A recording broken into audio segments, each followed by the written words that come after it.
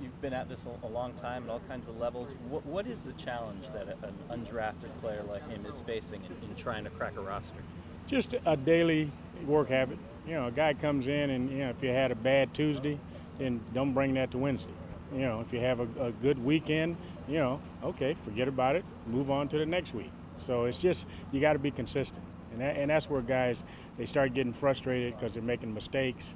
And like I say, you would be surprised how many plays guys have to learn. And so, like I tell them, just one day at a time. I mean, it sounds, like the old coach's cliche, but it's something that's the thing that you have to do. Otherwise, if you're trying to do everything, you're not going to do anything right. So is the mental challenge in a way then that you're talking about more so than the physical part of it? Yeah, I mean, the physical, I think guys recognize that pretty quickly, because of the speed of the game, who you're going up against, that kind of thing. But it's the mental part, because you're not going to be out on the field for 3 hours. It's not college. We can't get guys out there that long. It's a long season.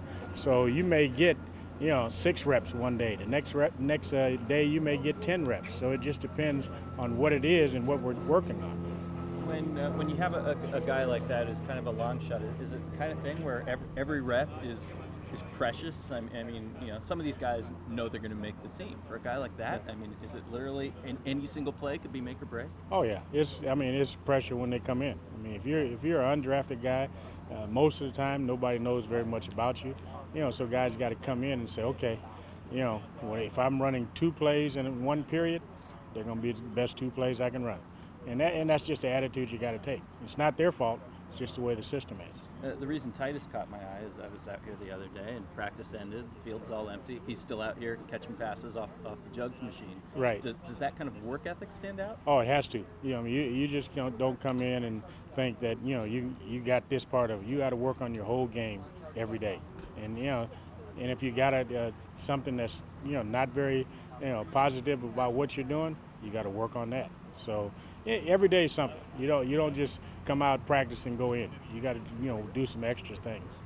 In your career, when you've seen guys make it, that the undrafted guys, or Stevie Johnson was the 7th round pick, those kinds of guys, is there something that separates them from the other guys in their shoes who don't end up making it? Oh yeah, I mean, we got 2 guys right now. You got Malcolm Floyd and you got Dontrell Inman.